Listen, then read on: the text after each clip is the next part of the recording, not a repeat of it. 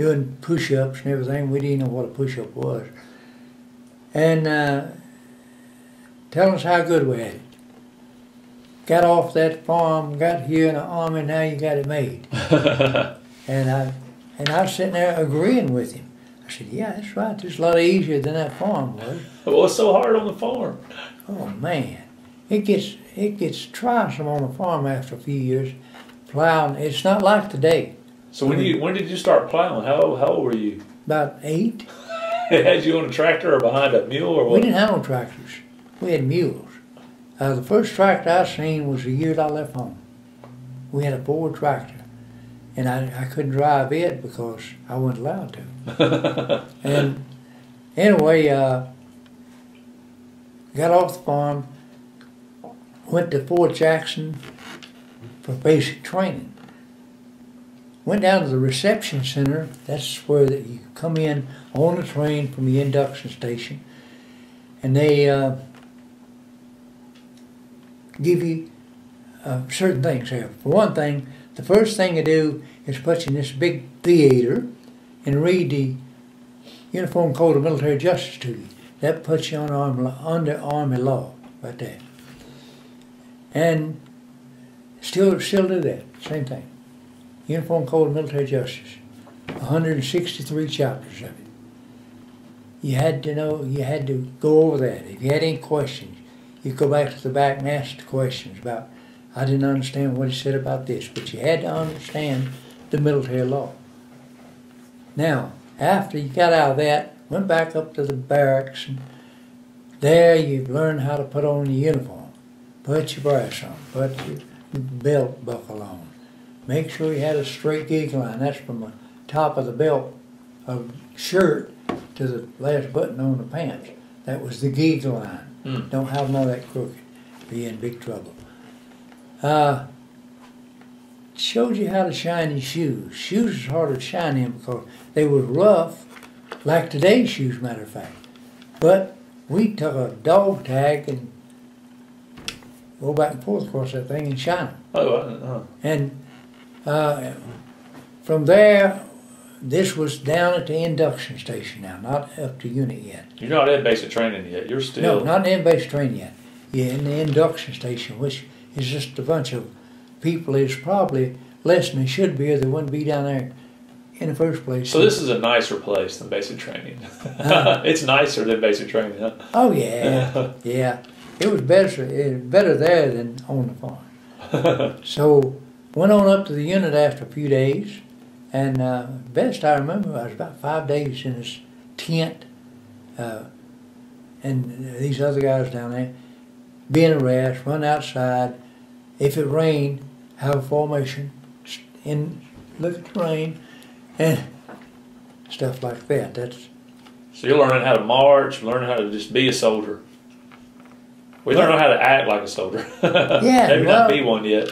What does the whistle mean when it blows? Means you get in formation. What does it mean when they holler chow? It means you run fast you can toward the mess hall and get as far up in front of the line as you can get. Now you're talking about 700 or 800 men at one time. And you can just get run over and trumped if you don't watch it.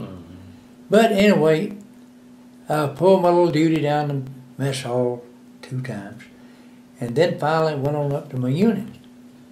Well, I found out right the day I moved in there, matter of fact, that the country music singer Fair Young was in the platoon with me. Well, he thought he was pretty famous, so he wanted to go up and introduce himself to the first sergeant. By the time the first sergeant got through with him, he didn't think he was so famous. And so I spent 8 weeks with him. So y'all became buddies? Y'all became friends? Not really. I thought he was, but not really. He really was nobody's friend much. He pretended to be a friend to get favoritism, but he wasn't much of a friend. I like to sing, and well, he killed himself, you know. Oh, I didn't know that. Yeah, and while he was in the military, or no, this long after he got out of the military. But anyway, like I say, I liked his singing. He had some good songs, but I didn't like him personally. Well, I got in basic training up there, Nobody still don't know where I'm at.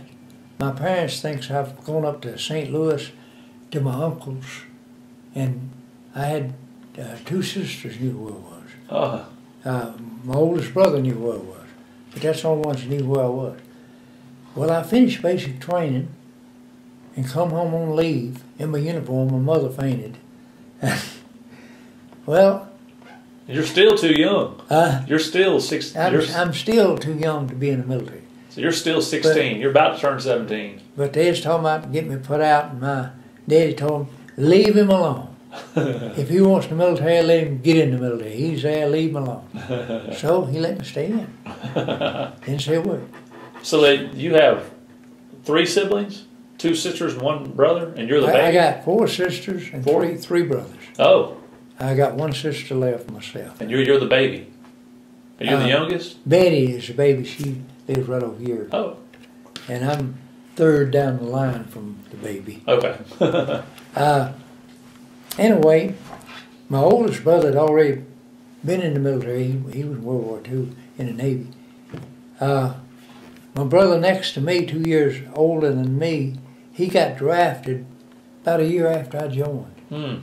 My youngest brother got drafted about a year after he did. So we was all in the military in World War II or Korea. And anyway, all in the Army except my oldest brother, he was in the Navy. After I finished basic training, I went to Recondo School. Give you 1 grade promotion. Tell me more about basic training. What was it like for you? Was it, basic training to me was easy. You go out and shoot, you rifle, you go on road marches, you learn how to pack your gear, you learn how to take care of yourself in the field. To me, basic training was easier than the farm. Did everybody make it through? Them that didn't make it got sent back to another company, and then they would have to make it. Oh, they did again. Oh, they had to do it again. Yeah, they'd have to make it. They wouldn't know. Well, I don't like this, so I'm quitting. Didn't do that. But I thought basic training was kind of easy. We shot all kind of weapons. I was going to be infantry. Then I decided I'd be airborne infantry. So that put a lot more training on me, in particular in the weapons field.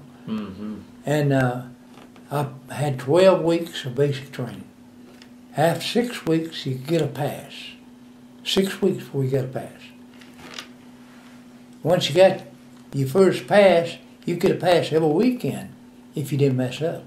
But watch it, or you'll mess up, because they'll find something. But I got along very well with the people in the military. I got along with my superiors, which is PFCs and buck sergeants. And I liked the military. Anyway, about, I guess I'd been down there 6 weeks. My 2 sisters, their husbands, come down and visit me.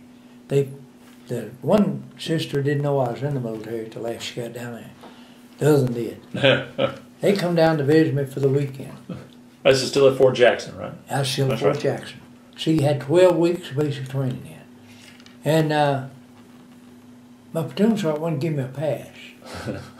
Well, I said, I'm gonna try to get a pass anyway. I went and talked to the first sergeant, and the first sergeant says, I don't know why he won't give you a pass. Let's call him over here. He called him over, and he had absolutely no reason not to give me a pass.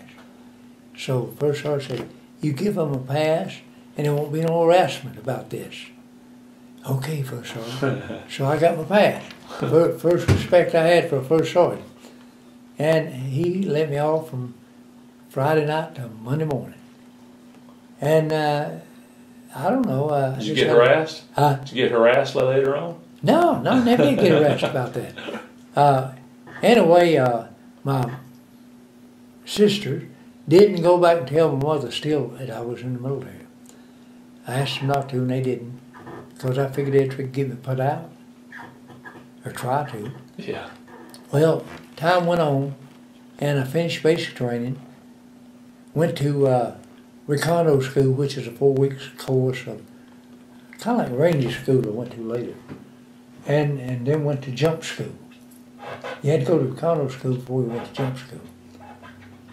if you didn't have no prior training.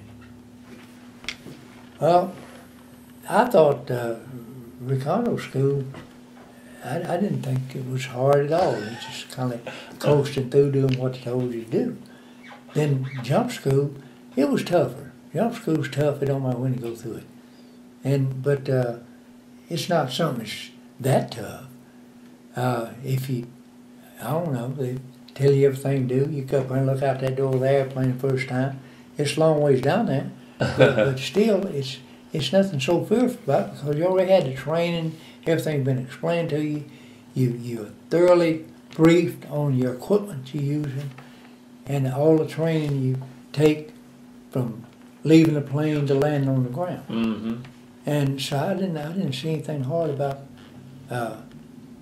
jump school either. So the Army's it was just easy for you. It was easy. For me, everything was easy. And got through jump school, and I expected to go to Korea.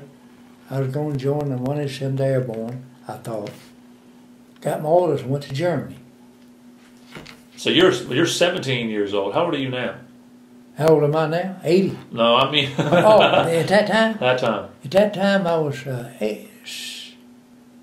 still 17. You're still 17? I hadn't quite, March hadn't come yet. Okay. I was still 17. It was a couple of months later I turned 18. But anyway... So after jump school, you got sent to Germany? Got sent to Germany. Well, Germany, I was in the 12th Constabulary, which was the people that traveled around over Germany to make sure Nazi bands didn't form. They still tried to form after the war. And make sure Nazi bands didn't form. And we was airborne and all that stuff, you know. And nothing hard about that, because they didn't fight us back or anything. You were like you were like a policeman or something, or how did you stop that from happening? What'd you do? Oh, we had these half tracks with quad 50s calibers on them. We had water guns. Now, what water guns was the same thing as these quad 50s, except they squirted water instead of bullets. And if any of the Germans tried to raise any disturbance at all, we had to put it down. And at first, we got a little going there, but that didn't last long. The Germans, they done seen the benefit of being Americanized and turned around real fast. But at first, they was a little hard to get along with. But then everybody got to be friends with the Germans. And so we just had a good old time. Everything was cheap over there. You couldn't spend your money because nothing cost nothing much. Get a carton of cigarettes for 80 cents. No. And I didn't smoke, but I'd buy them and sell them downtown. They would pay my weekend downtown. Anyway, Germany, you was in the field a lot. And when I say in the field, I mean up in the woods, way up. We had a section of the Czechoslovakian border. Oh, okay, yeah. That's what we controlled. And we had Quonset huts that they used previously before we was in there to store ammunition in. We lived in them Quonset huts. Where are those? What's a Quonset hut? Up on, well, you know, it's Quonset hut is it's a tin building, igloo type. Okay, yeah. And they're pretty large. They're basically made to, you can take them down and move them and bolt them back together. And they're previously made for the ammunition storage areas. Then they found other uses for them. But we was living in those things.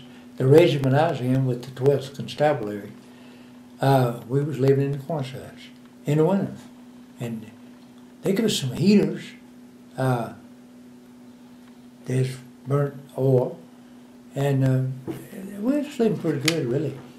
And again, I didn't see anything hard about the Army. I thought it's a nice place to be. I stayed up there and stayed in Germany that time about a year, and I volunteered to go to Korea. Well, little to my thinking, I thought I'd never get selected. Yeah, you're going. And off went, back to the United States for some previous training before I go to Korea. Sent me to Fort Chaffee, Arkansas. At that time it was Camp Chaffee, Arkansas, for indirect fire training, which that's calling artillery, calling mortar fire, things like that. And I went to that school about 8 weeks, best I remember, and then on to Sasebo, Japan, to be assigned, I thought, to 187th Airborne. Got down to Sasebo, Japan, got my orders, and it said 57 Field Artillery. And I said, I've never been no artillery, I don't know what this is about. So I headed down to personnel to see the personnel sergeant. Personnel sergeant said, I don't want to hear none of your noise. He didn't want to talk to me. So I want to see the major. I knew a major's charges, so I want to see a major. So he said, all right, smart ass. Well, let's get you in there and see the major. So in I went to see the major. I saluted the major and told him why I was there. And he said, well, what's wrong with your assignment? I said, well, it's not airborne. And he said, I never did like airborne, so I don't hear nothing about that. And I said, well, I'm losing my jump pay. He said, well, that's something to be concerned about, but I can't do nothing about it. And so we talked on. And after a while, he said, you got anything else to say? Well, I did, but he didn't give me the opportunity. He called me to attention, about face, and moved me out of his office. I went to the 57th Field Artillery, which had nothing to do with where I was assigned. I stayed in 57th Field Artillery for 9 months. The war ended, of course, and then all of the RAs, regular Army, we got extended over there, and the US's, the draftees, got to come home. So, well, no, I won't say all 100%, but just about 100%. So I stayed in Korea that time for over a year. So when did you first go to Korea? What you remember 1953. And then I got out in 54, out of Korea. Matter of fact... Do you remember where you were in Korea or anything? Sasebo.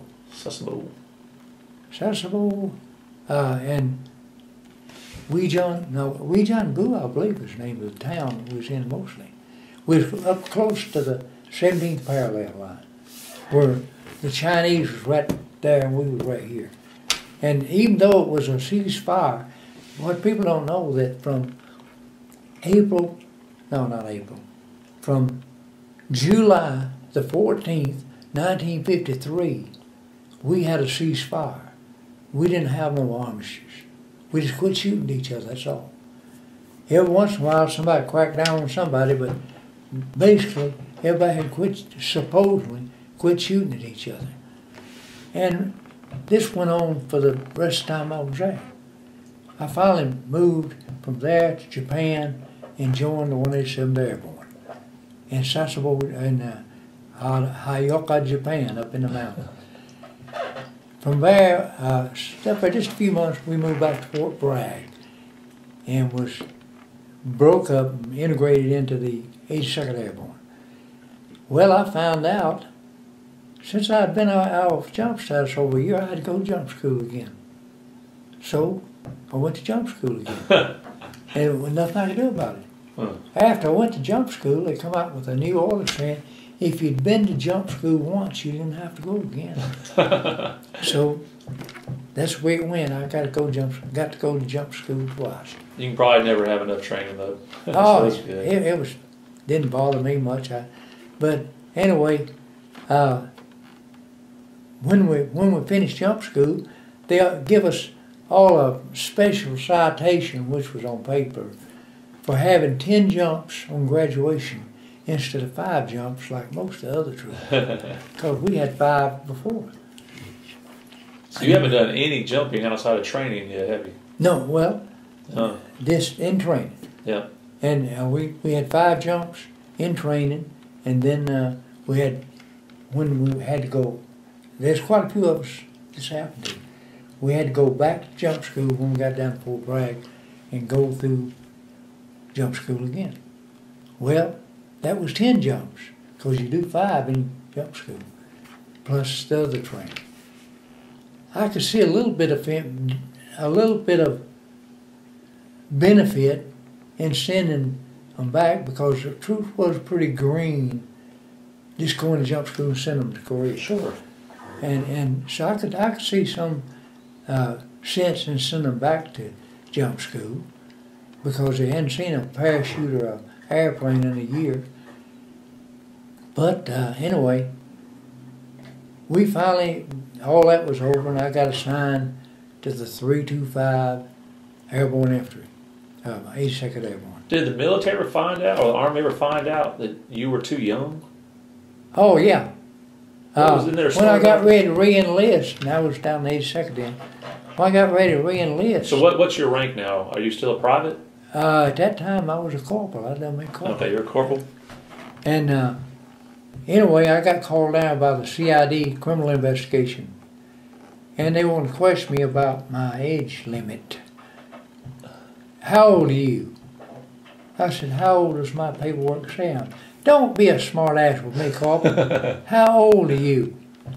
I said, well, let me see. I come in the Army, I was 18. I've been in a little over 2 years, so that makes me almost 20. No. That's nothing but a lie, and you know it.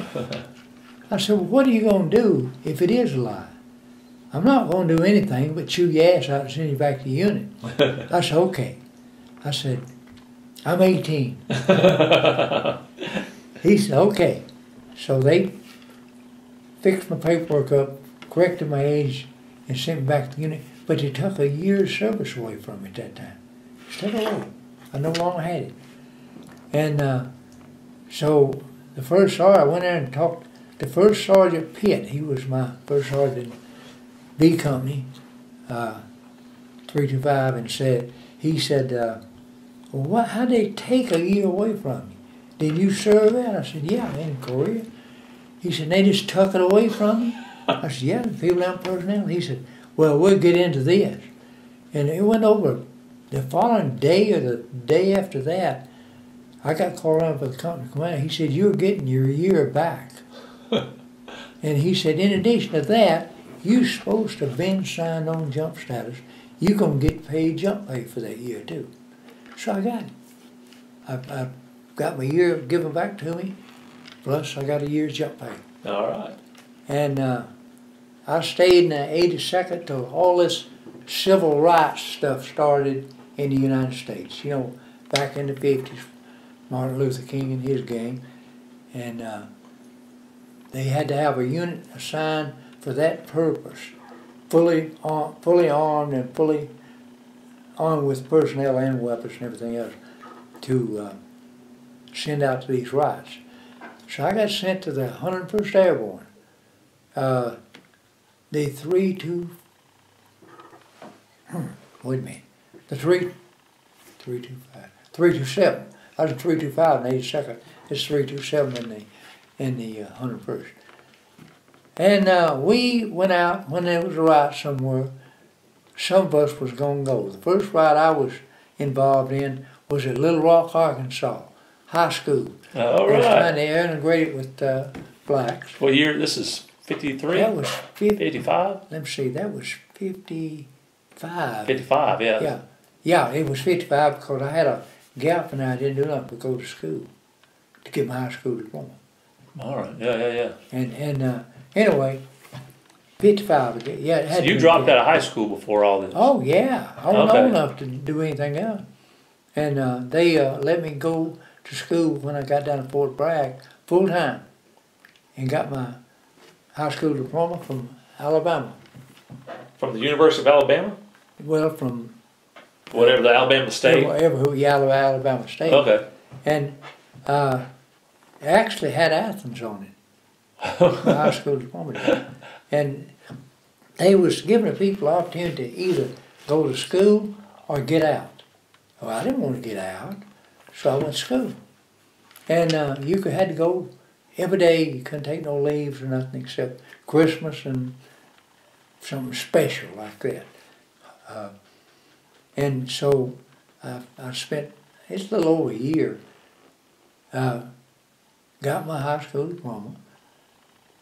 After that, I don't know, everything just, I got promoted. I got promoted again. So you're a staff sergeant now? I was a staff sergeant, but that's 2 rockers at that time. Oh, okay. Yeah, oh, I didn't know that. And sergeant first class, but you was a staff sergeant because there wasn't no there wasn't no 3 rockers, 3 stripes. They was done away with. Went from corporal to 1 rocker. That was E5. Then E6 was 2 rockers.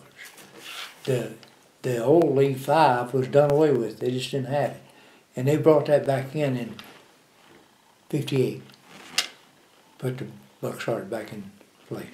So by 55, you're a sergeant first class? Mm-hmm.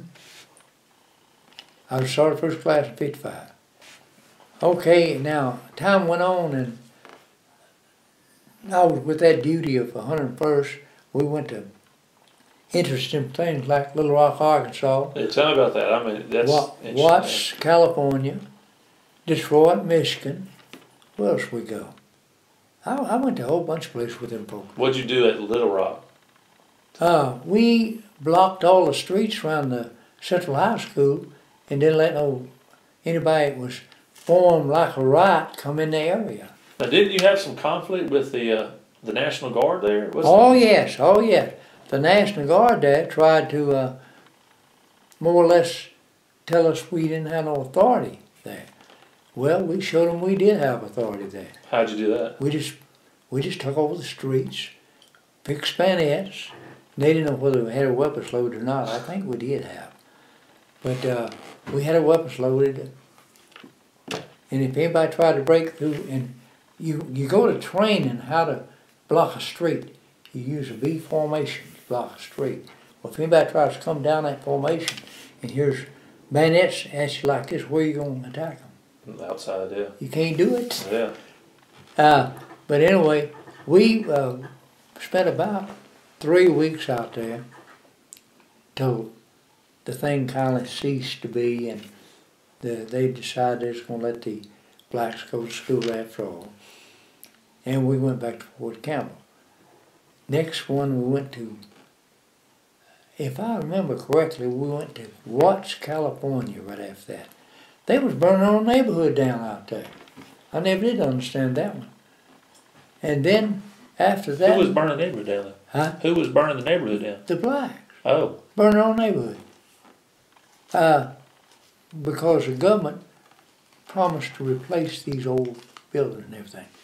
They didn't do it, so they just burned them down. The next place we went was Detroit, Michigan. And that was up in the northern part of the city. And it was a raggedy place up there. But they, too, was tearing their own neighborhood up. Now, the only people that they wouldn't attack or wouldn't attempt to attack was Orientals. The Orientals had restaurants and everything else, and I never seen an Oriental neighborhood attacked. Them blacks didn't want to fool with them Orientals, because they'd come at them in numbers, and we didn't have to control areas where the Orientals was in there, because they controlled them for us. So what were you doing in these areas where they were just tearing up their neighborhoods? Huh? What did you do when they were tearing up the neighborhoods? What was your job? To stop any disturbance that might start. I was a squad leader at that time, and I did put my squad on the street right here and say, nobody comes down that street. That's what we done. I see. Nobody could come down the street. And anyway, they first pulled the blacks all out of our unit and put them back down to Armory down there, and then they put them back in with us. But at first they didn't trust the blacks against the riders. And I'm talking about the regular Army blacks. I'm not talking about somebody else. And so they decided, Well, we got to trust them sometimes, so they put them back in the unit. And everything got okay. I don't know. We didn't have no more problem. But we had some problems in Detroit. They actually tried to attack some units in Detroit. They got roughed up pretty good, but nobody got killed. We got on top of the buildings, going down to where they're trying to move down through here. They issued us condoms and water. A condom will hold 3 gallons of water. You can throw that off of a building, and when it hits the ground, you'll think an artillery shield on it. And that's what we had up there. And throw them off of the building, and boom, that water goes everywhere. It broke up riots. I bet. And so we done the riot control up there for about a week and a half, and back to Fort Campbell. Then we done some little ones of smaller places. But that was the Watts, California, Little Rock, Arkansas, University of Alabama. Got it. We was down to the University of Alabama too. George Wallace was going to stand in the door of the schoolhouse if they tried to let blacks come into the University of Alabama. George Wallace did stand in the door of the schoolhouse. Federal government asked him to move under federal law, and he moved. What's he going to do? And he got a lot of respect the way he done it. So you were there. You saw all that. You saw that. Oh yeah, we was there. We was looking at it. We was one securing his where he was. But anyway, I thought George Wallace, he done it right. He was a politician. The state didn't want that school or the schools integrated, and George Wallace was the governor to do what the people of Alabama wanted him to do. And he done exactly that. And you know, after just a short while, and it seemed like months, but it must have been a couple of years, the blacks actually understood what George Wallace was trying to do. He was trying to ease them in as easy as possible without. And the blacks had a lot of respect for George Wallace. But anyway, that is the best I remember about the riot control. And then we had a few more little ones, but there's more training than anything else. Want to take a break? Somebody out there. I think that's it. Well, 55, 56, and the early 57, about finished riot control because had the states decided they would let the kids go to school and all that stuff. So the riot control kind of faded away somewhere there.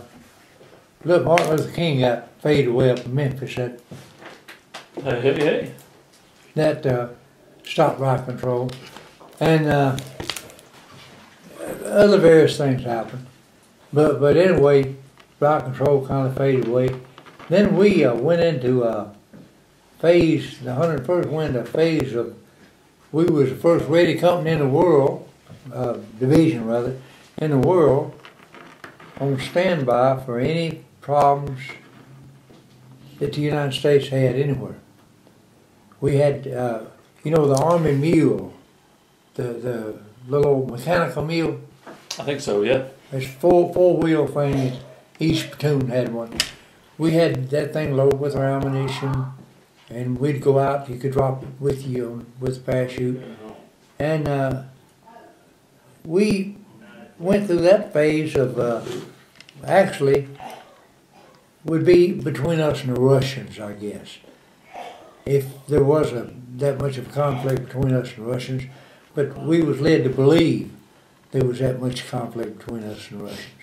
I'm not too certain all that was true looking back, but I think it was us and the Russians as much as the Russians and us. It was kind of a two-way street there.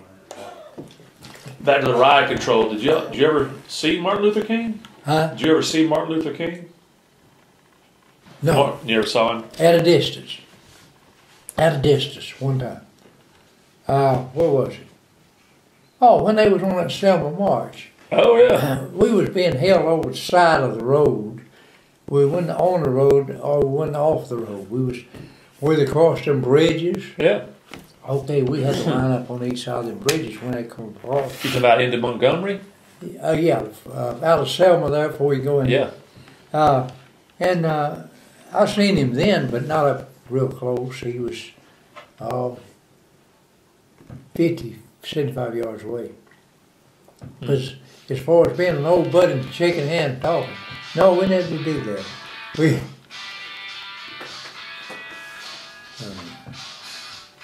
anyway, Martin Luther King.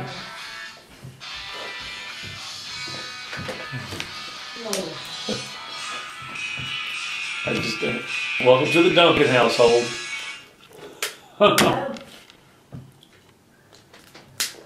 You didn't miss that.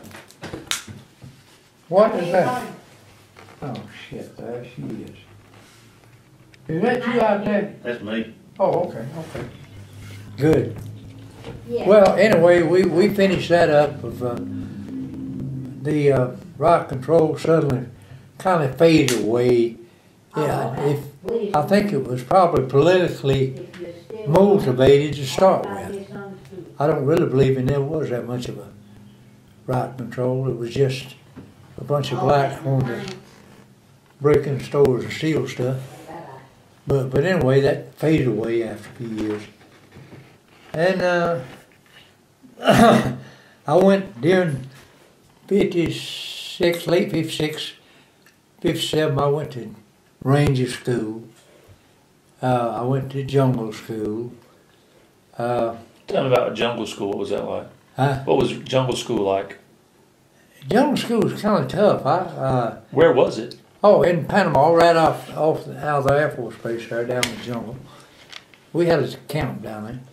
We had, they had that one stream down with the, what's the fish that attacks you? The piranha? Yeah. When the stream had that, we had to walk across the log, across that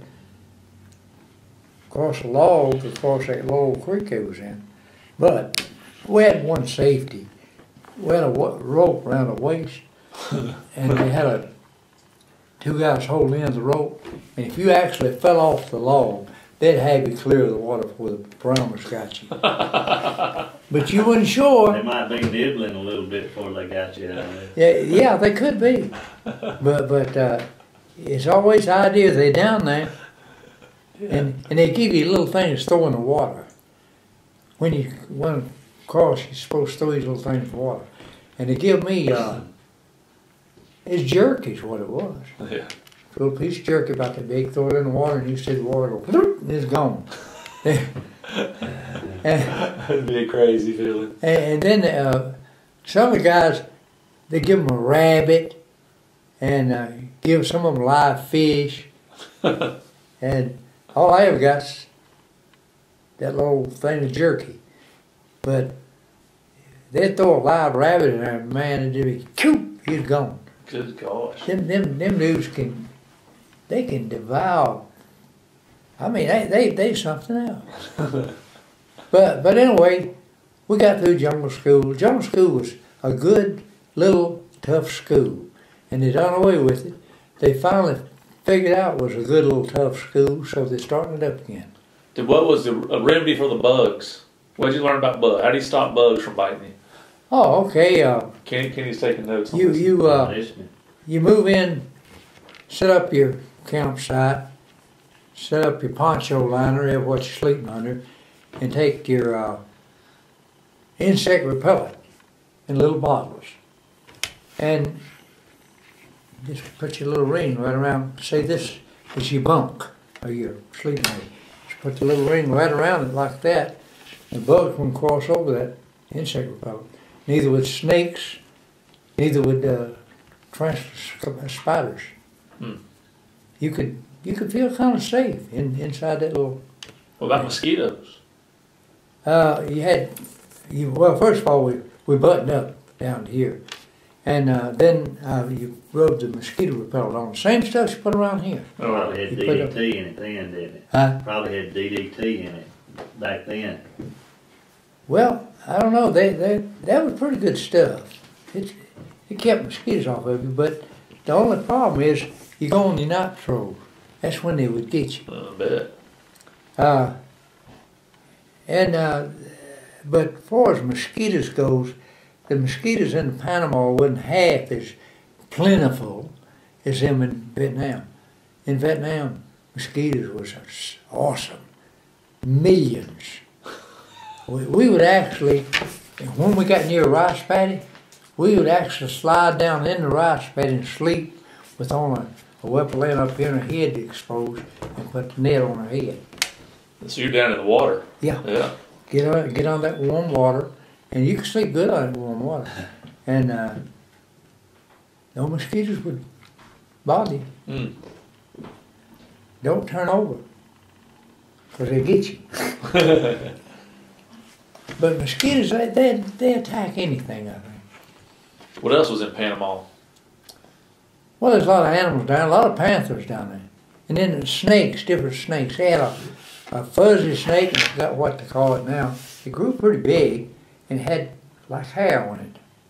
Hair? Mm-hmm. It looked more like fuzz than it did hair. Huh.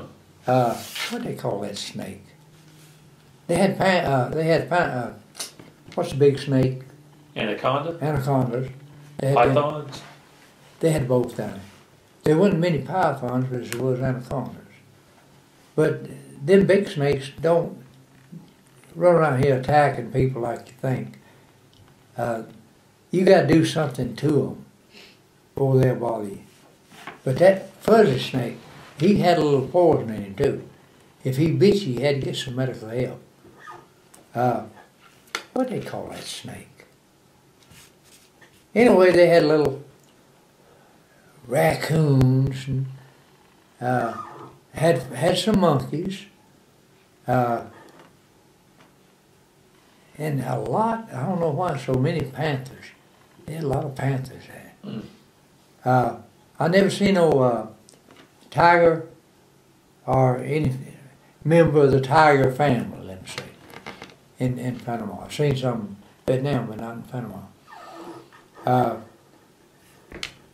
And they had some big animals, like they had a few zebras down there. I don't know how they got there. They just run kind of wild around there. And what else? Few of the large, I guess these big monkeys would be in the rock class of the, like a rock 8 would be in that class, because them big old monkeys, they had 350, 400 pound monkeys. Mm. Great big monkeys, like the ones I seen in Vietnam. But there weren't many of them. There's not many of them kind of monkeys living no more. That's what I was going to say, yeah. But fish, they had every fish in the book. It's nice to go fishing if you get a chance down there. Just except for the piranhas, if I hook one of them dudes, I didn't even want to take him off the hook. I just gave him the hook and let him go. Is there any way to know if there's piranhas in the water? Oh yeah. So before yeah. you walk through it or something? Oh yeah. We had them areas of piranhas identified. They don't get never stream around there. They'll stick to the stream that they're in. That's it. You just don't want to find one accidentally, do you? No. You just find it once, probably. I heard they're good eating. Huh? I heard they're good eating. They're real thick. They're real wide. They're there, yeah. Make some good fillets. You could live in the jungle pretty easy down there. Enough stuff in there. A lot of berries down there. More berries than the average place has got. Just stuff you can eat. You just got to know what to look for, and what the vine tells you. You take a vine and break it and milk it. And if you actually get something that looks like milk coming out of there, you don't eat that. That's poisonous. Mm. But if it's got watery look coming out, it's okay to eat. But there was a lot of food out in the jungle that I don't know, that place has always been occupied by civilized people. And civilized people don't normally try to live off the jungle or off the land. They bring food in. So that's the reason there's so much stuff out there in the jungle to eat. You could live off the jungle, no problem. The only real danger I've seen, other than jumping over the jungle, was when we jumped, and we jumped pretty close to that darn stream had the piranhas in. and I always wondered what would happen if the wind caught us and blowed us in that stream. It wasn't no big stream. That stream went off from here, that house over there. Not that big. It's big enough to worry about. Oh yeah, I'm telling you. We'd go for one day's introduction to the jungle, and then take us down to that little pond. And they'd put some kind of little animal on a stick. And have a fork stick up there like that and take that stick here. And just put him down there. And nothing happened at first, and all of a sudden the water looked like it started boiling. And then you bring him up in about 20 seconds. Nothing but a skeleton. Man. It's like that. They just strip a body. Now I'm talking about what they put on. There's a little raccoon or a rabbit or whatever they had available. Chicken a few times. He'd have a fit, wouldn't he? Oh man, I'd have a fit myself if I was tied on that stick. It'd be a good routine to get some information out of somebody. Yeah. Start on his toes and then you won't. I think I'd tell him anything I want to know if I seen them piranhas down. We had a boy. We went down. Anytime we had any kind of problems in Panama, the 82nd had sent somebody down to put it down.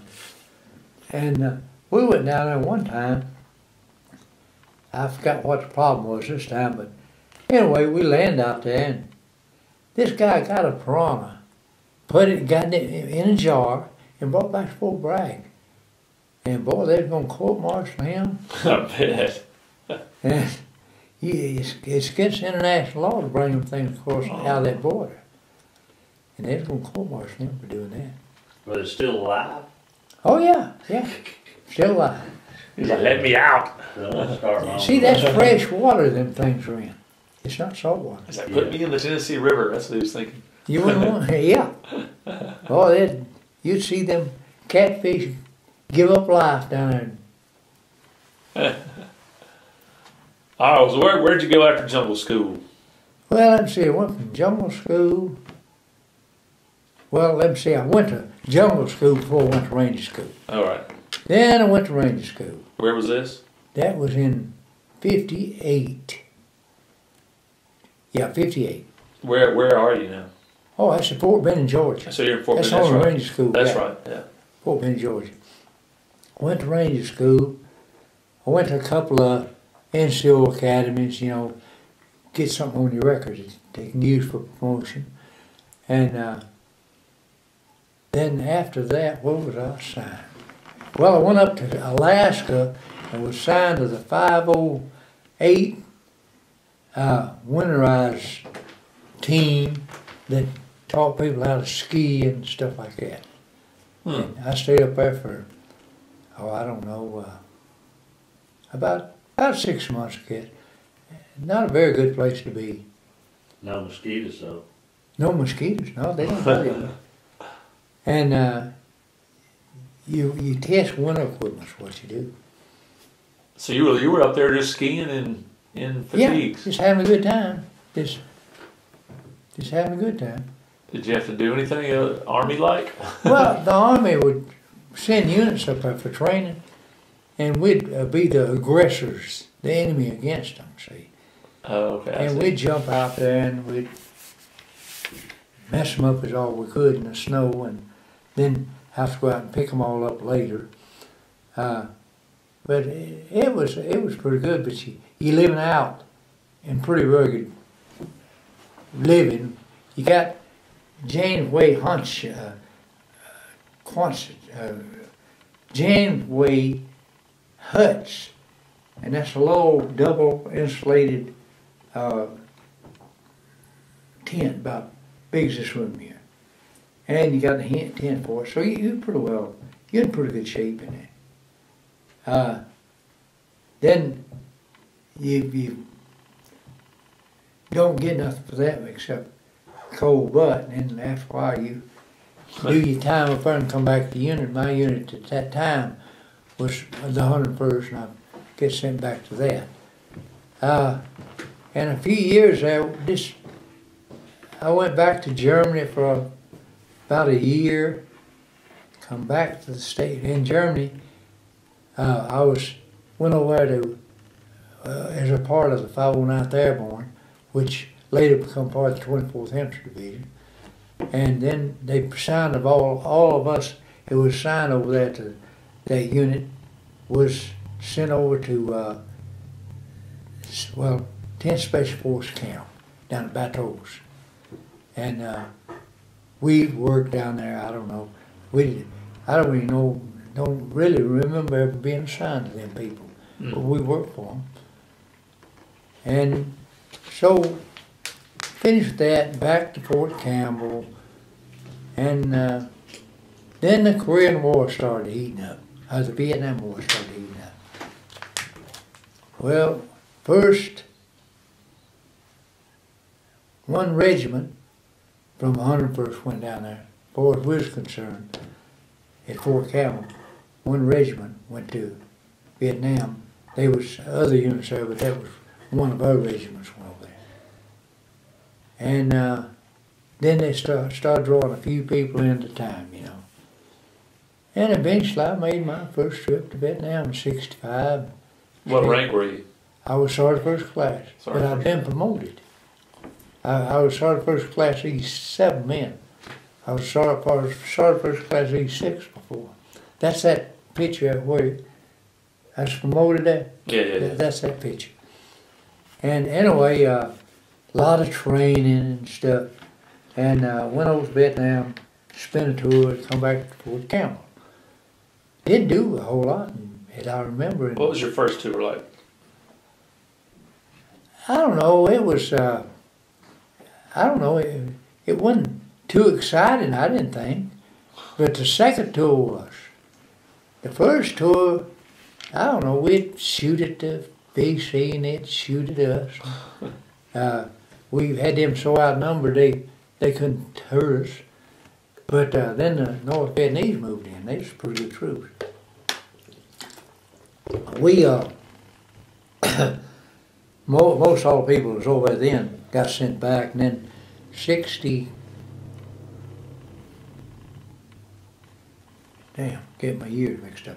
That was 65, 66. Yeah. Okay, in March of '67, I went back to Vietnam and was no longer assigned to the 101st N. I was assigned to the 173rd Airborne. 173rd Airborne was a reactionary force for MACV. MACV was a control element unit for Vietnam, all of Vietnam. And the MACV security force was us. Anytime anybody got in trouble, we went. And we also started a jungle school, and we'd been to jungle school. Found out why they'd sent us a few years before. We started jungle school for incoming personnel. And that we weren't there full time, we was just there part of the time doing that. And I don't know, we done various little missions out there. The 101st was by far the better unit I was ever in. Then that finished up that tour, and Tell me more about that tour then. Tell me more about that tour. Well, Is that when you came across orangutans and all? All the different animals and different things? Oh, in Vietnam? Well, they had they had a lot of animals in Vietnam, more than you'd believe. They had tribes of orangutans, monkeys. Now, orangutan looks a lot like a chimpanzee, except he walks upright. He don't walk humped over. and they're real intelligent. And for instance, we was moving along, and all of a sudden, we thought there's a sniper up in the tree, so everybody cut down on it. Orangutans started falling out of the tree. We was killing monkeys. Well, them orangutans just disappeared. That night, them orangutans got out there in the jungle, and anything they could get their little paws on, they threw them at us all night long. And the next day they was gone, but boy, they're mad at it. They had to go bury their dead. Huh? Well, man, they could throw a rock, and so I'm not talking about 100 orangutans. I'm talking about more like maybe 1,000 or a bunch of them. They were big groups. Now, there was a lot of Black Panthers in Vietnam, and they would, when they had the little ones, they would move into a group and build like a bird's nest on the ground. There's a great big stick nest. That's where they had their little ones in. You didn't want to walk in that Black Panther village because they'd attack you. Mm-hmm. So you had to really be watchful and careful that you didn't run into that. We knew basically where they was, but you can kind of wander off into it if you don't watch it. But the Panthers, they had some lions and tigers, but there wasn't many of them. They had a few elephants. The Indian elephant with the big ears. They had the Indian elephant. They had the rock ape. The rock ape weighs, again, 400 to 500 pounds. They big. But there wasn't a lot of them. And they usually by themselves. You don't see them in groups. Did you ever see one of those apes get a hold of somebody? One time. A guy shot at one up there. Didn't hurt him on the thing. But the rock ape grabbed him, throwed him up here and throwed him there. And finally, they kept shooting up there till the whole rock ape run off. And they never did kill him. But that guy was hospitalized. I bet. He beat the shit out of that guy. But Do you have a deal with the elephants? Huh? The enemy using the elephants to come at you? Oh, elephants won't attack you. They won't attack you. Now, this movie stuff is movie stuff. Elephants won't bother you if you don't bother them. But they use them to haul their they use them to haul and stuff. Yeah. You can get a truckload of stuff on the elephant's back. We ambushed. We had, in addition to the whole unit of the 173rd being a Rackson Air Force, you had units within the battalion that was 1st Rackson Air Force. we was on a what? There's all. Huh? There's your vitamins. Oh. That paint's that redness on. Okay. Where's my You vitamins? want some too? Oh, that woman said she'd be here at 10 after Give me one. a salt sugar. that her. That must be.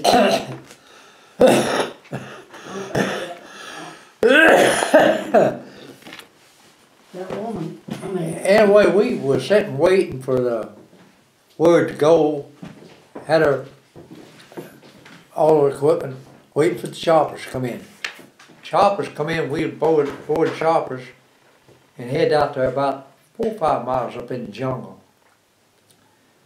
And 2 companies, our company and B company, they sit up on this side of the hill, we sit up on this side of the hill, and the Vietnamese, the North Vietnamese, with 3 elephants come down the trail. Well, funny thing about this, when it all started, we got a report from a one of our. I just wanted a little bit to get. Now you'll get a little bit. That's good. That's good. Thank you. You'll get the whole thing. To get this. You want A little some? bit. What do you want some for? Good for you. That's good. Try to kill it. Anyway, we got the report from the fact which their forward server got that little airplane. He reported 3 elephants moving down the trail north of Doctola about 5 miles, and they're red. Everybody said, he must have got drunk last night. There ain't no such thing as a red elephant. So they sent a fact, the Air Force, what they call air. They got the same thing we got, that low airplane. He went up there, flew around, give the same report back. He sees 3 elephants loaded with something, and looked like a platoon, or maybe 2 platoons of men with them. So, time for us to go into action. So they got our 2 companies out there, lined them up, choppers come in. We jumped on the chopper and went up there, short of where they was, and down here, grade from where they're moving, so they run to it, and B company set up over here, we set up over here, and here they come, down that draw. 3 red elephants, sure as hell was red. And we sat there, everybody sat there, what we gonna do? Shoot them? Red elephant? I ain't never heard of red elephant. So we started shooting at them. We killed 1 elephant. We shot another 4 or 5 times, never did kill that dude, so we took an anti-tank weapon and knocked him down. And then went over and killed him. After we got them, they had the loads of equipment like guns, weapons, and food and stuff like that on there. Just using them. We'll just do this right here. Come on in. Okay, how y'all doing? Hello, hello. Can I sit right here? Right beside you? Elephants. Huh? The elephants Elephant. coming down. They All were right. red. We ready? Yep. We got on the helicopters and all we went up to set up ambush for the elephants and the VidCon. Well, when we landed and everything, of course we moved down this way to the jungle, opposite where they're coming. And they moved on down. So we got all the people in position. And sure enough, there come 3 red elephants, bigger than life, down that trail. So we started shooting them up. Well, it's hard to kill an elephant. Okay, the first one, we put enough firepower in to blow him up. He had ammunition, no doubt. We blowed him up. We killed all the personnel. There's about 30-something well-armed North Vietnamese soldiers. And we got them real quick. That was our first mission, get them, then get the elephants. And so we got the first elephant. The second one, we crippled him, but we couldn't kill him. He just wouldn't die. And so guy got down with a M7, anti-tank weapon, anti-tank weapon. It's about like a bazooka, but not quite as large as a 66 millimeter we had. Got close to him, shot him right in the ear, and killed him. I bet. And so he fell. The other one's still on his feet, though. We started shooting him. I seen 2 M60 machine guns empty a belt of ammunition into that elephant's head, and he's still moving. Oh, wow. I mean, you can't kill an elephant like that. They just won't die. Mm. And anyway, we kept putting the power on him, killed him. took all the two, it didn't blow the stuff up on two of them. They had like a truckload of ammunition on each one of them elephants. Well, we got all the ammunition, we called in choppers, hauled out the ammunition, and then we moved on out. And that about ended that little fight. Let's see, am I on my second or third? Your second year. Second. Okay. Then we, after that moved back, we're still on this Reaction Air Force. We was always on Reaction Air Force. We moved back into Dock Toe. Dock Toe was what we was working out of. That's way up near Playcool, the Highlands up there. And we had several little fights like that. But then we started, the North Vietnamese were preparing for Tet of '68, even though we was back in '67. They was going to cut Vietnam into somewhere or another. They thought it was. Going to cut Vietnam into right there, because that was, Vietnam goes like that. Slim right here. Mm-hmm. And they was going to cut in two before Tet. Well, they sent us up there because we was a better reactionary force than anybody else they knew of yet. So our job was to stay. They didn't do that. So we started running patrols, hitting them with air power, whatever we could do. And then we started getting into big fights. Well, the first big fight wasn't the company I was in, it was A Company. They lost 76 men, 76 out of one company. And the company's only got 160-something men. Wow. That's a lot of folks. Well, we got up there and rescued what was left. But got the bodies out and everything. But from then on, we was taking prisoners. After that, we quit. We quit taking prisoners. Get them. So we went on and on that. Now this was in, say, July and August, that the fight was building. Well, somewhere around October, they had built, every time you went out, you got hit heavy. They got hit heavy. We bought to call in airstrikes, blow them up, get rid of them, burn them up, get napalm in them. Well, this went on and on and on. Then the rainy season started again. Rainy season starts, what we fall here. Well, it's harder to fight a war in the rain than it is in dry weather. Wow, yeah. And this is, we're talking about mountains, we're not talking about flatland, we're talking about like this. When we'd actually, to get across those little things that were streams before the rainy season started, what we'd have to do, one good swimmer would dive in the lake with a rope tied around him, and they'd pull him across the water. Okay, he's on the other side now with a rope. He'd tie the rope in, and then we'd start feeding him more rope across, and get 3 ropes across there, then we'd carry people across on the rope bridge. Oh, well. And it's better than taking a chance of losing your people, because you take a mountain stream like that, and that water coming down like that, you can lose some people real fast. Mm-hmm. So that went on, this kind of fighting. And they didn't fight much at night, the North Vietnamese didn't. They didn't know the country no better than we did, so they didn't fight much at night. And we had another disadvantage up there too. The maps we were using was old French maps. Well, the old French maps shows the elevation in relief, but not like ours exactly. A French map will come up like this and then it'll go down like this. Well, they don't do it like that.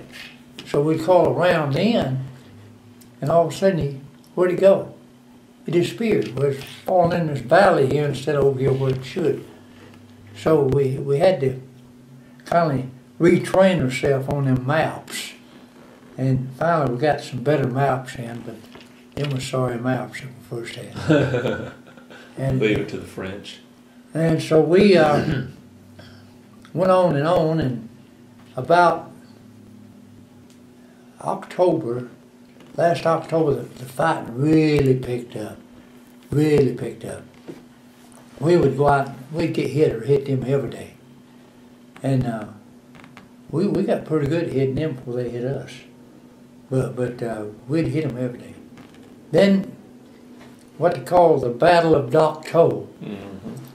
That was a biggie. It was almost, it wasn't Tet. This wasn't Tet. This is before Tet now. Tet is in January. Today would be Tet New Year. Well, yesterday would be Tet New Year over there. Well, we're back in November now.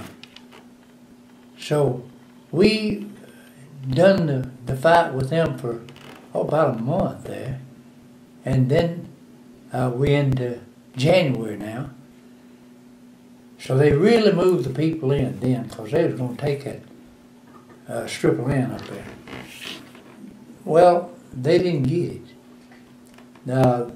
We got them up there, got the air power back here, and we here in this little narrow strip, and got them trapped right there. They can't go their way, and they can't come our way. So we shot people. And finally, what they call the Battle of Dak To, and Hill 813, Hill 875, particularly 875, we got them dudes trapped. Intelligence reports said that we killed over 2,000 of them in that action now. We're talking about a 4-day period. And they killed about 40, 50 of our people. But they couldn't go back to Cambodia, they couldn't come our way. If it went back to Cambodia, the planes would get them. If they come our way, we'd get them. So we had a pretty good trap there. And so finally, we just killed so many of them, a few of them got away.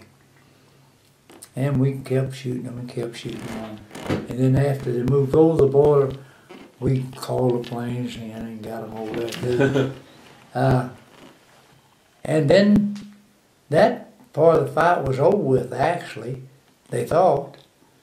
So the North Vietnamese moved back, what was left of up there in that area, moved back over into Cambodia. Of course, we weren't allowed to cross that border. And Christmas passed, January went away just about, and then the fighting started getting big. Here it is, Tet now. Well, in Tet, we was feeling pretty good. We thought, well, we ain't gonna get this fight.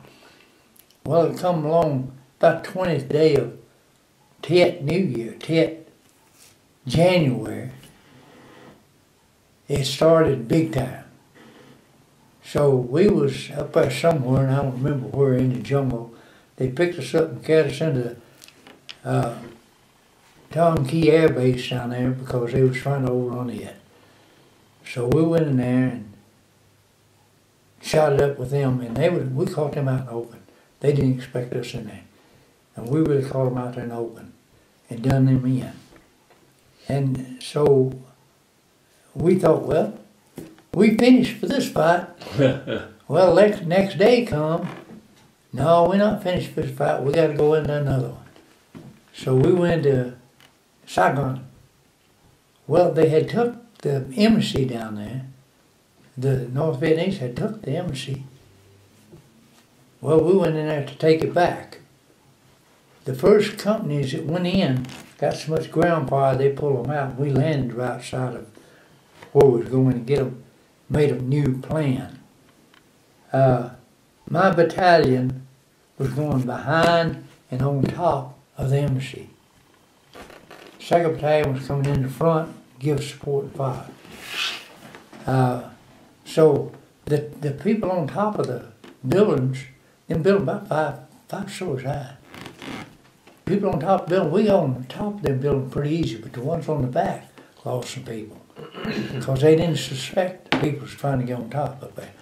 Now them roofs are made out like old British, old French curl stuff, you know. Mm-hmm. You can see through it, but it protects you from rain. Well, we got up there and just busted the holes through it and got in. And we up in the attic now, working our way down. And if we would get a floor down, we'd put a flag out the window so they know on the ground how far we was down there. My company, a C Company, 4th Battalion, and the B Company. C Company and B Company was on the roofs. D Company and A Company was down on the ground directing the fire of the people on the ground as to where we was. They're directing with tracer bullets. Them tracer bullets ran under us. Mm-hmm. So we fought that fight and it went on all day just about. But we finally cleared the building out. And the way we'd really clear them out, we'd come down there and holler in English as anybody in that room. And if they wouldn't answer, we'd start chunking hand grenades in there. And blow what's in there up. So this went on, and we come down, finally took the embassy back, and we moved out. And that kind of ended what I was involved in Tet New Year. But after it was time for me to go on R&R. I left there and went to Hawaii and stayed over there for a week. And the time I got back, that fight was over with. It was about over with before I left. But then along come another big fight, and well, they was going pretty good there through April, May, and June. It all started over again. Hail raising, it's going. But this went on till, said when? Late that year, not the end of the year. January, February, must have been October. October, yeah. I left Vietnam, come back to Fort Benning, Georgia, and stayed down there. And they assured me you're not going to have to go back to Vietnam because the President Nixon just signed a thing that says if you've been to Vietnam more than once, you don't have to go back. Well, I'm sitting down there in November, same year now. November, I got orders to go to Vietnam. And I said, set fire. The President said I didn't have to go back. So I called up my branch from Washington, and I told him, I said, well, we'll check it out. At that time, I had been promoted to first sergeant. They said, we'll check it out and get back to you. Well, next day, they called me up from DA and said, yeah, we got your orders. You've been there twice. But says, you are a regular Army soldier. Now, he's talking about the draftees. He's not talking about you people. So off I went. Come 11th of December, I'm on my way back to Vietnam again. Got over there, but I wasn't going to be assigned a frontline unit. I'm going to get a rear echelon job. I said, well, shit, that'll be all right. So I got over there and went down to Cam Run Bay, which is way down south there. And everything was looking pretty good, and I stayed down January, February, March. Part of March, they tried to overrun Cam Run Bay. Of course, we went out there and prevent that. And we got some real big fights right then. They was coming there, they had the Hawk missile battalions, and there are two of them in there. And they come in and tried to take them, and we had to protect them Hawk missiles. So we let them get on the beach and then we'd bring the Fireflies in, which is helicopters with the beacons on. Get them on the beach and get them. They were coming by boat? Yeah, they come in. Sandpans, fishing boats. They actually around like a round basket. Oh, okay, yeah. And we got them on the beach. And but the thing they didn't know was we had, well, they had not. We had pulled the Hawk missiles off the beach completely. They were way over somewhere else. And they was coming into them bunkers and everything had been built by the Hawk people, but there weren't no Hawk missiles in it. And so we caught them right up there dead-handed in them empty Hawk buildings, and they didn't want to give up. So we just blowed them up and blowed the buildings up and everything else, and eliminated that fighting as a war area. And they moved out what there was left of them and got out of there. We captured some of them we didn't capture, just got them. And they moved out. And let me see, what happened next? We got some pretty good little fights after that, but nothing like these in Docto. Because we lost in Docto from October, November, my battalion lost about 700 men. We killed and wounded. And that's a bunch of people. Yep. Sure it is. You got, anyway, but the North Vietnamese lost a whole lot more than that. They got an intelligence report from wherever they get them from. It said on that battle on the hill 875 that we killed over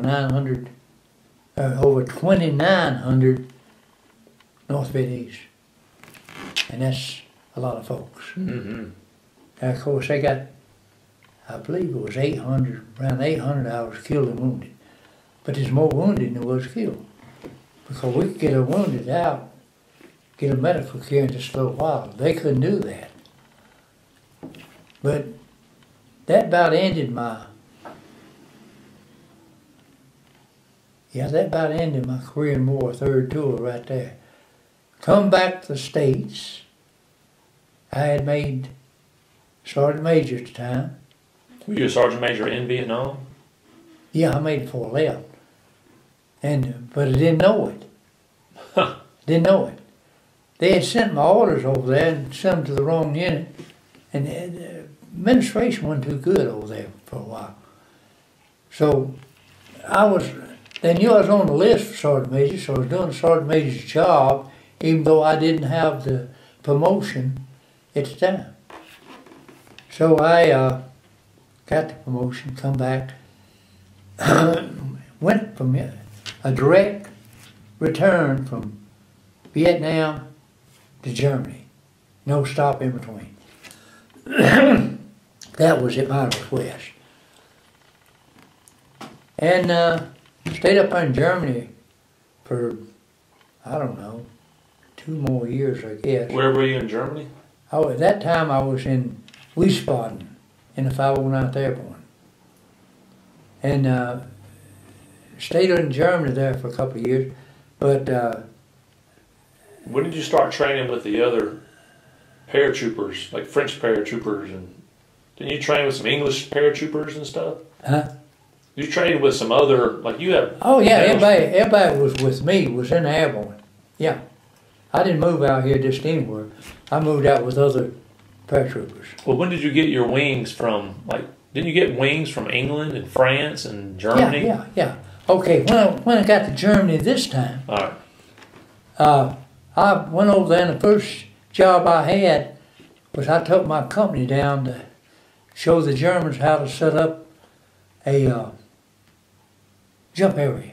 They was trying to get their troops back into the airborne units built, and they didn't know exactly how to build the jump towers and all that other stuff. So we got the equipment there, and we went there and actually built the jump school for them with their help. And then we got the job of when there was a space capsule went up. Our unit was the only airborne unit could do the job out of Europe or close in. They had an alternate landing zone right out in Rock in the Sahara Desert out there. Well, that's so if a capsule, they couldn't get it out of that part of the world, they could land it there in the Sahara Desert. But they had to secure where they was going to land it for well in advance. Well, we was people that was going to secure them. So we'd go in there and we practiced and practiced.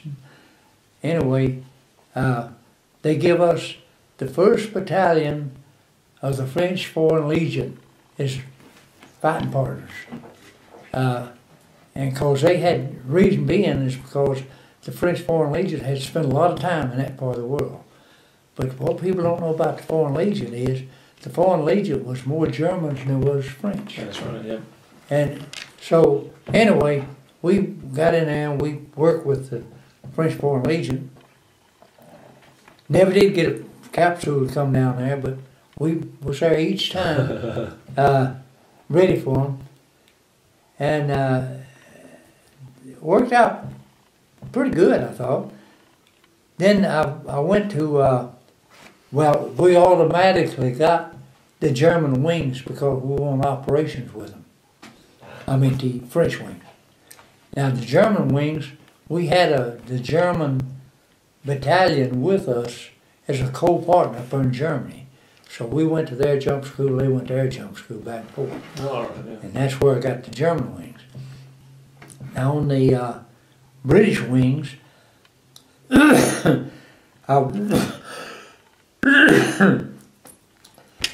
went to Scotland. They had a school up in Scotland. I went to Scotland, got the British wings.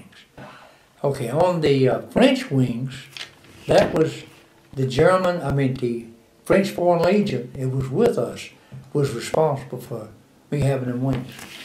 Okay. Anyway, you either went on operations with them and got the wings, or you went to their school and got the wings, is what it amounted to. And I mostly went to their school on 2 of them, and 2 of them I went on operations with them.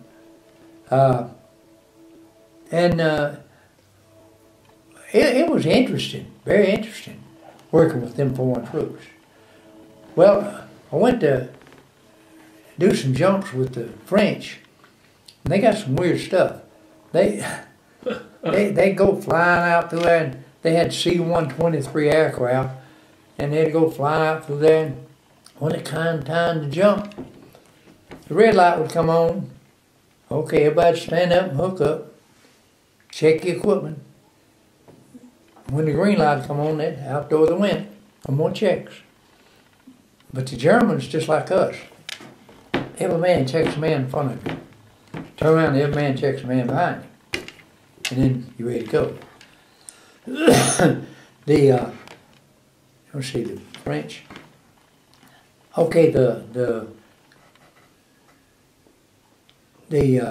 Vietnamese, I actually went on operation with them a lot. I got to go get rid of a little bit more of that medicine then. Boy, that shit puts it out of it. Man. Everybody in the American infantry wears it. If you, even in the American infantry, you wear that rope. Well, what is this spread out? This is your last, Lord.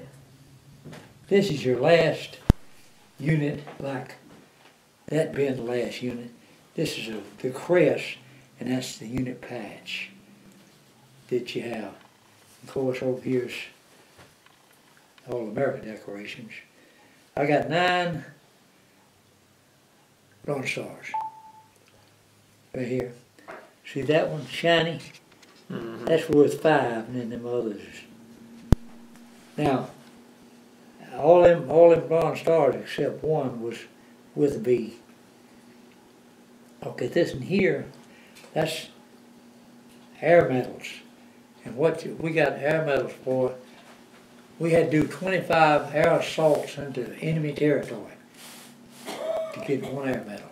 All right. I got two and a half really. And this other. Oh, that's why it says a 2 on there. Yeah. Okay, that's, what's on that? 2, yeah. Okay, that was 50, that showed 50 air assaults into, that's my total amount of time in Vietnam. But you did more than 50. Oh You yeah. just didn't oh, do yeah. over 75. I done like more in the 60s. And that's quite a few decorations. That's the highest awards you can get after retirement. And when you retire, you can get that. That with the palm, that's Cross of Gallantry with the palm. That's the highest award you can get in the Cross of Gallantry. And that little thing, what you call this, is the same thing really. That's Presidential Unit Citations. This right here, that is the highest citation that the United States gives a unit. When all the people in the unit should have got the Silver Star, you can't do that. So they give them the Cross of Gallantry. Oh, okay. And that is the Vietnamese Presidential Unit Citation. And that's the Korean Unit Citation. And that's the MACV in country in Vietnam. I guess that's all of them. Yeah, that's all of them. Yeah. Anyway, last year, you noticed all these things got all these hash marks. Last year they changed all that. Okay, your combat hash marks is on the right. Each one of them represents 6 months online there with the combat unit. And then your year's service is on the left. Well, when they first changed to the blue uniform from the green, you had like that. Okay.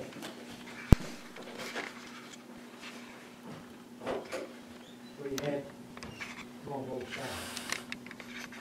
sides. Now, when you see these little stars right here on the ribbon, each one of them stars represents one campaign. In other words, it can be from a month to 6 months, but it's one campaign. Each one of these little stars right here. Okay, now I have one silver one, which one silver one represents 5. The bronze ones represents one campaign each. Now, that's not to do with the Bronze Star. The Bronze Star, that is 5, and them other 4 is 1 each. Then the V meant that I got all of them except 1. Actually, 1 wasn't for valor. You get them for valor, for battle. And that's about it with them. The rest of these are campaign ribbons. I got a few more of them. You probably got those everywhere. You probably have those campaign ribbons everywhere. Oh yeah, yeah. I got, when they issue you campaign ribbons,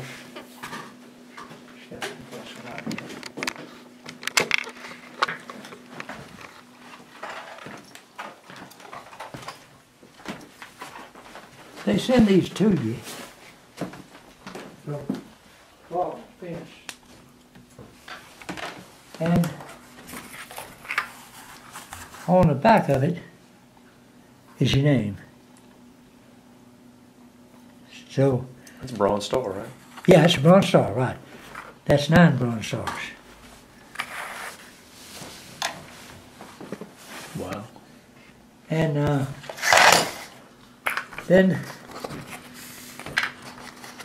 this is the, damn, I can't think of what it is. That's the air medal. That's the campaign ribbon for Vietnam.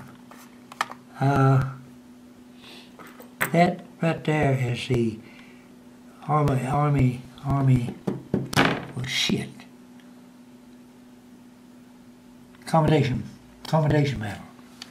Should have a name on that one too, yeah. There you go. Mm-hmm. Anything that's got a valor attached to it, your name will be on the back of it. Oh, I got this one. I got a couple more boxes there somewhere. Oh yeah, here's some. That's a World War II occupation ribbon. Now you be in 1947 to 1953, and you get that. For either, you get that for Japan, and that for Germany. Oh. And that's the UN ribbon. Got that for being there. Now, on these right here, this is a good conduct medal. Okay, each one of them ties means additional good conduct medals. You get one every 4 years. And yeah, it's got my name on it. And any of these, okay, this right here, it's supposed to have a star here. That is an Army Defense, which for every war you in, you get one of these medals. That one. And this is for the Korean War. That you just get one for the war itself. And that's for the Vietnam War. And I got a few more in there. That's, of course, I said that's the Air Medal, the Korean campaign, the Vietnamese campaign. They send each one of these in a little bubble box like that right there. But I've seen them misplace some of my bubble boxes. Oh well. They'll keep in there, all right. I'll put that one right there.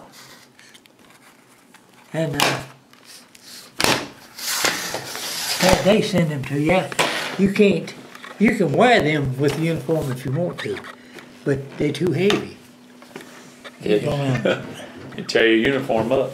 Yeah, I've got the little miniature ones to wear with the uniform, but you can't wear that heavy. That one or two, yeah, but when you get them all the way across, you like that. Anyway, that's decoration. Did you ever get hurt in Vietnam? Oh yeah. I never did get shot. I dived in a hole the day before Thanksgiving of 1967. I dived in a hole, flattened out. A guy dived on top of me, and he took his back off. Oh, you were lucky there. Another time, I was in a hole, looking out, and this guy climbed in with me, and he got hit right here and almost took his whole shoulder off. He's right there now, here. This other guy though, he was right here. Here was her head right here. Then like that, he's dead. And I don't know, there's so many times that I could have got wiped out and didn't. I had on Hill 875, there was a sniper up in the tree shooting. Nobody could locate him. And then somebody seen the smoke from his weapon up in the tree. They shot several times, but he got on the other side of the tree and they couldn't get him because it was up behind their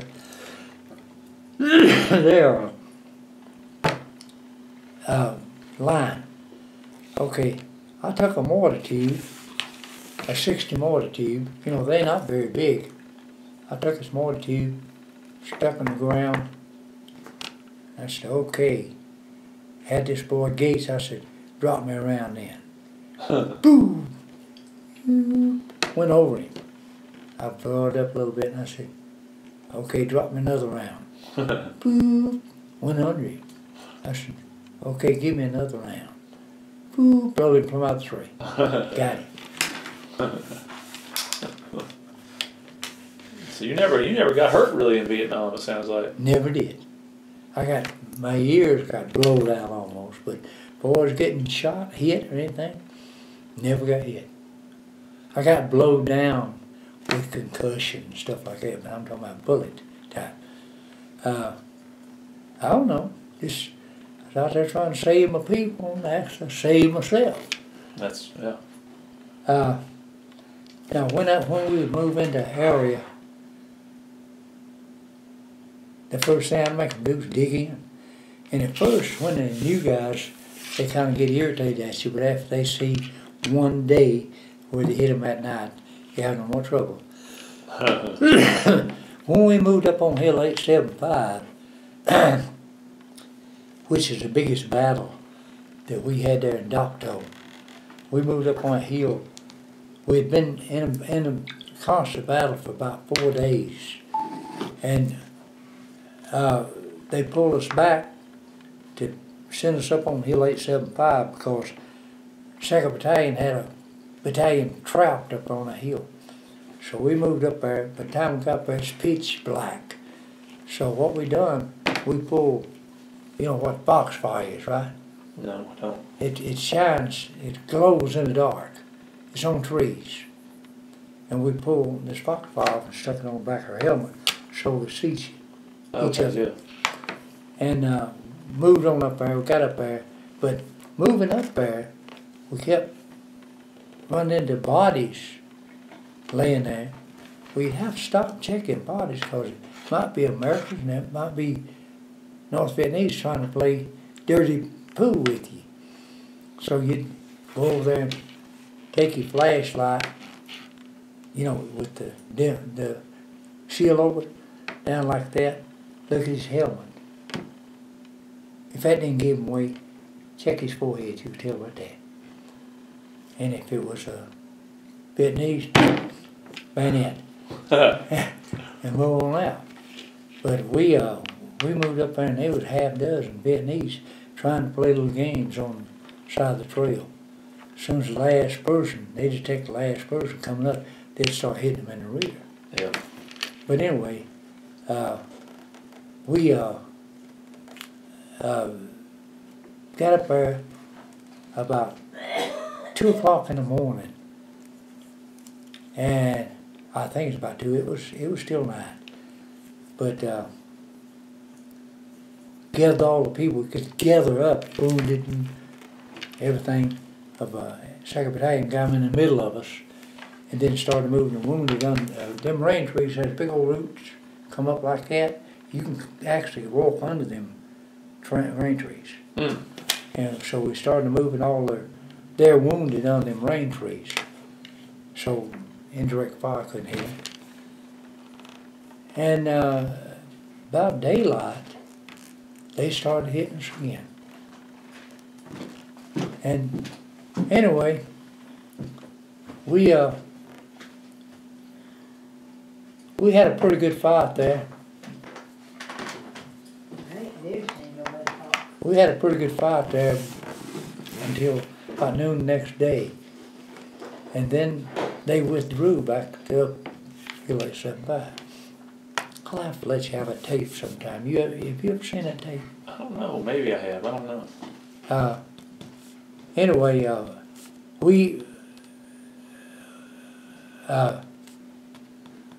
kept using air power on them. We call it airstrike after airstrike there.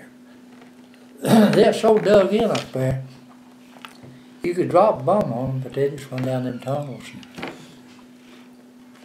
So we attacked them just about noon. But man, they was cutting their people down so much, we had to withdraw back down the hill because they had us outnumbered. Many to many. And we withdrew back down the hill about 3 o'clock. Somebody made a decision going, hit them again. Brought all the airstrike, we get in there real fast, then we took off up the hill again. Well, this time we got them. We got all the way top of the hill before they could do anything about it.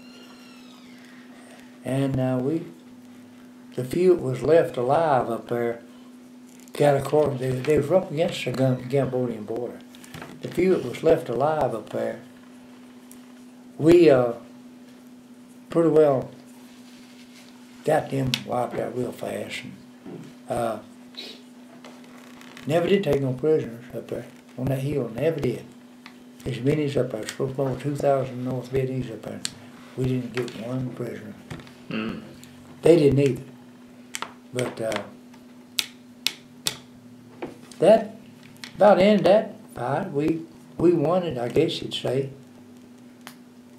So 4th Division come up there and replaced us, and we moved back into Doctola Air Base down there.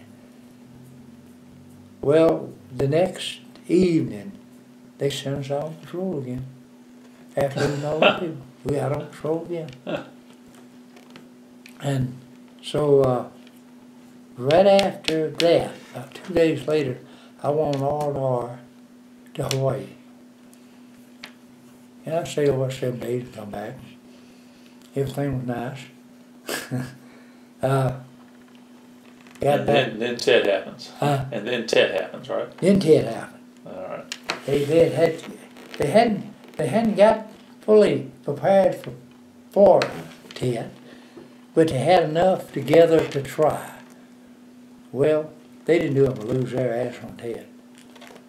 That's what the news media tried to tear General Westmoreland apart for his report on Ted, of how many he was talking about of the North got killed up there. They was trying to tear him up, saying he was lying, this and that, and intelligence was lying. He wasn't lying, he was telling the truth. They said them people got killed, and them people got killed. They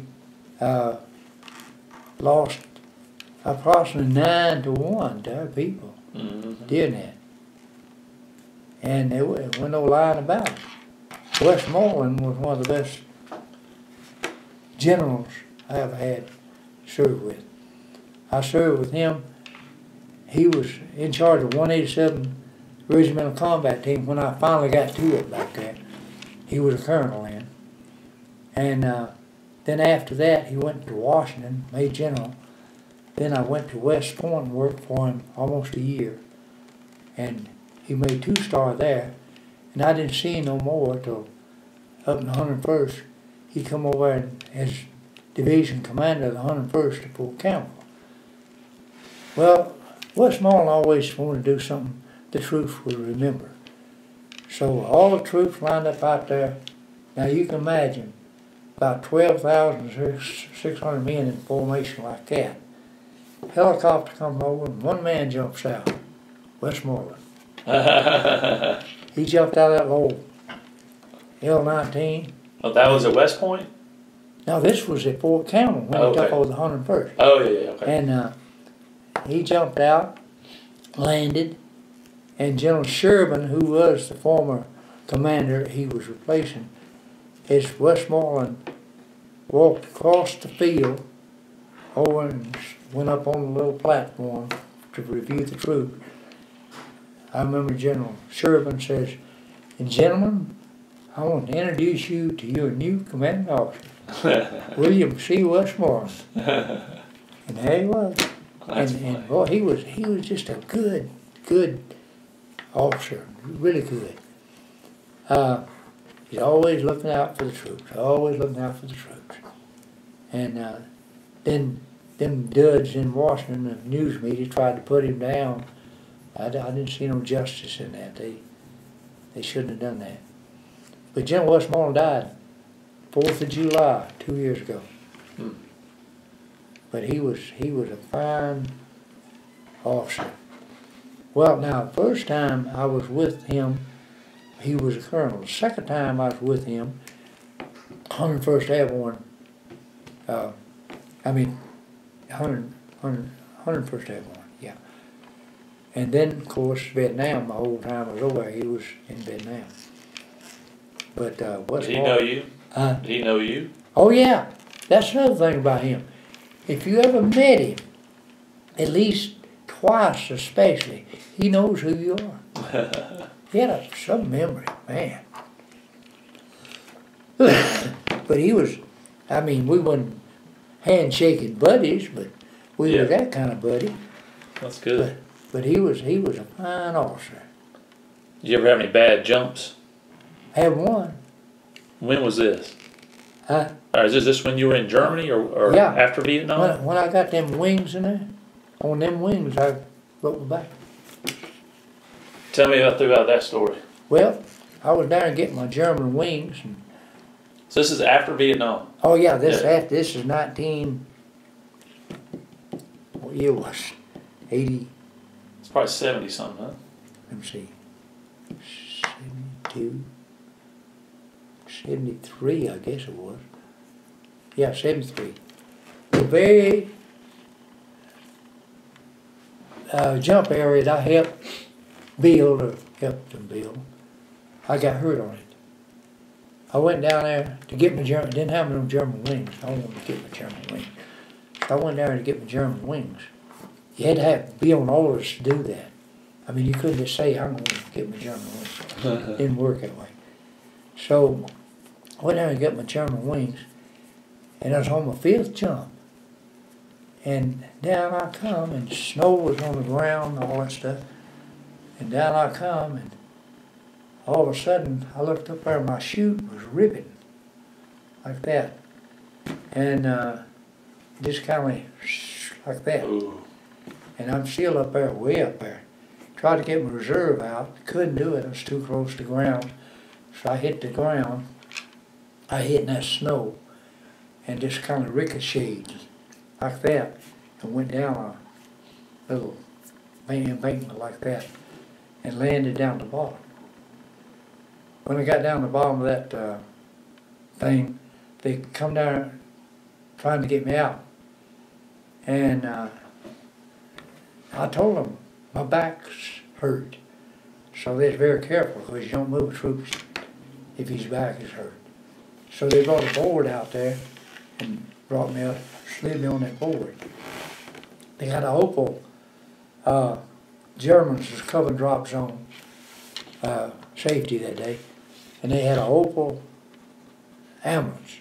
They come out across that snow-covered area, and that old Opel just wouldn't make it in that snow. And they was trying to figure out how to get me from here to here, get me off the drop zone. They didn't have nothing to haul me out there with. So they took a Volkswagen. I'm talking about a bug type. They took the doors off of it and just left the seat for the German to drive it up there real close to the steering wheel. And slid that board up in there with the stretcher on it. And come out through there with that Volkswagen, and it come all out through that snow, and they put me on that board, and they strapped me down. They slid me back on behind the driver, and I was kind of sticking out both ends like that. And here they went right there with that bug, and carried me up to the edge of the drop zone where there's an ambulance waiting, and hauled me to the hospital. I had a 11th and 12th vertebrae had been crushed together. I had my tailbone was broke, and this hip was fractured, and I had some internal, small, but some internal injury. I hit the ground pretty hard. Sounds like it, yeah. And they hauled me in the hospital, and I was up there in the hospital at Frankfurt for about a month, and they sent me to, they had just opened up the medical center at Fort Gordon, Georgia, trying to replace some of the stuff up in Washington there. But anyway, they sent me to Fort Gordon, Georgia, to that medical center. Well, I couldn't walk. I mean, I didn't have nothing from here going down because my spine had got hit. And when your spine gets hit, you don't go tromping around. You just don't, you can't walk. So about 2 months, I didn't walk at all. And then all of a sudden, one morning I woke up, I had pain in my leg. I said, man, I got pain in my leg. And so I slid off the bed and got a walker and I'm dragging myself along that walker, and somebody run and got the ward boy, sergeant in charge of the ward, told him, you got a man down with a back injury walking. He's not supposed to be doing that. Here they come. Here they come. What are you doing walking? Well, now, don't you think I look better walking than I do laying on that bed? And he said, that's not the point. You're supposed to see the doctor before you try to walk. And that doctor showed up about the time he said that, and he said, oh no, if he can walk, let him walk. And I drove up and down that aisle there 3 or 4 times, and then they put me back in the bed.